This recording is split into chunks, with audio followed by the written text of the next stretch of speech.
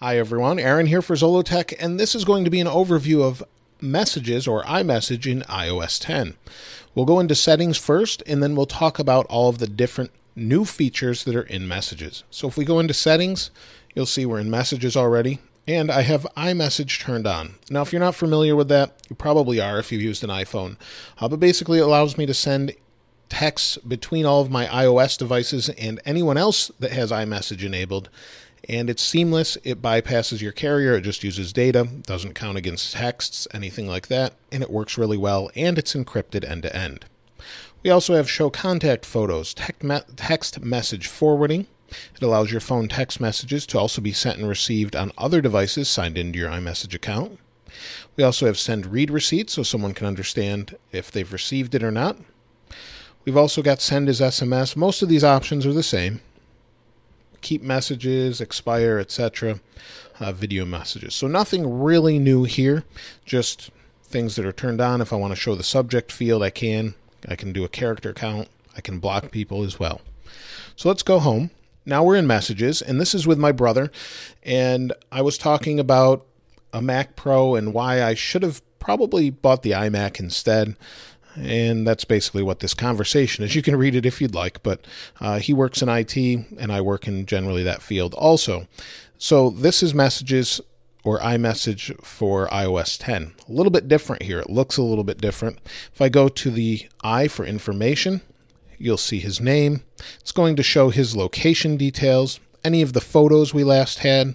I can send my current location, share my location, flick on Do Not Disturb for this one particular person, send read receipts, look at attachments. These are all the different photos. I can scroll all the way to the bottom.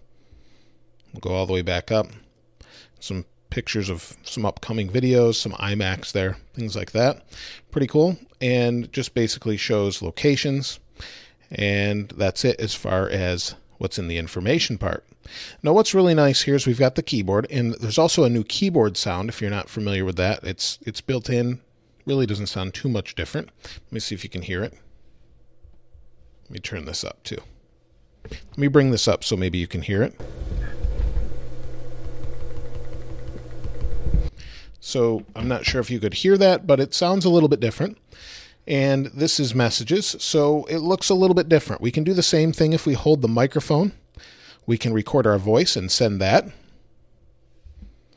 We can also say voice messages or voice to text messages. I'm just recording a video and showing a few things to people watching it.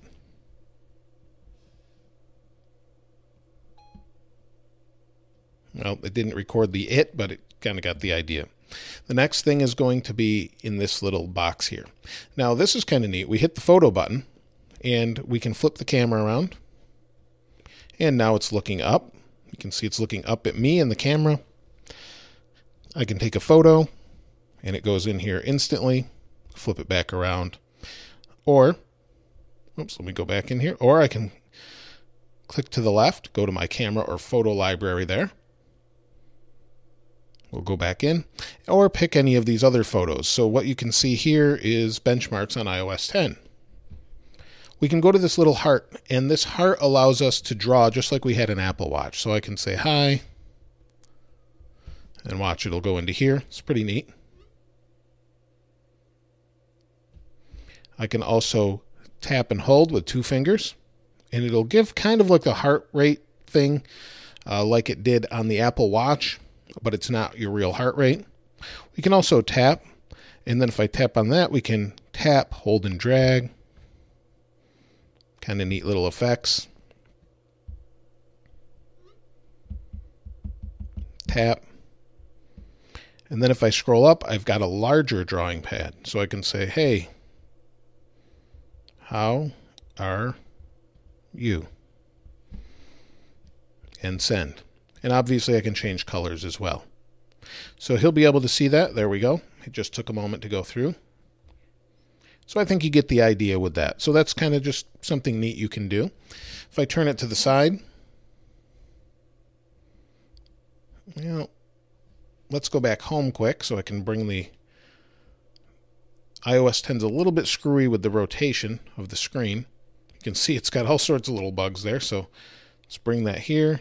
There we go. And if we rotate it to the side, now we can write on a whole drawing pad also. So I can say hi, and it's more of a ink type look. So see, a little bit more messy that way. Or I can say congratulations or happy birthday and hit done and then send it. So it's got all these nice little things built in that are neat, but it's also got something else. And if we go to here, we can send music. So if they have Apple Music, things like that, we can send. If we go over here, we've got different icon packs or image or sticker packs, as I believe they're called. And then we've got photos. So I can, how about we search for a frog, something random. And then we can send a frog. There's Kermit, it looks like, and we'll send him.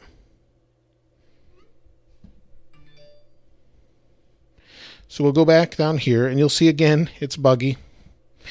If I hit this button here, this shows us what we currently have for different packs.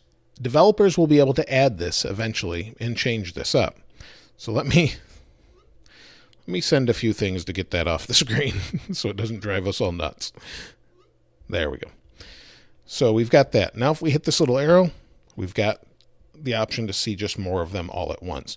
So we've got all these really neat options. Now one of my favorite things is I can say hello, but if I hold the send button, I get some more options. So I can do invisible ink, and what that does is make it, well, let me show you what it does. If I send that, you'll see how it's kind of blurred out there. If I scrape my hand over it or finger over it, it unblurs it, and then it will fill back in a moment and blur out. So if it's something you didn't want someone else to see, it only lasts for a little bit. But anybody could walk by and scrape that off. Now again, if I say hello again and hold the button, we've got gentle, it's tiny. We've got send with loud, we've got slam, and then we've got these screen effects. So we've got some balloons, we've got some confetti, we've got this laser effect or laser show, and we have fireworks. Oh, we also have one more. We have a shooting star. So if I send that, you'll see it darkens the screen. He'll see the same exact thing. And he's also running iOS 10, so he should be able to see these, and they're going through. And that is basically everything within the new messages.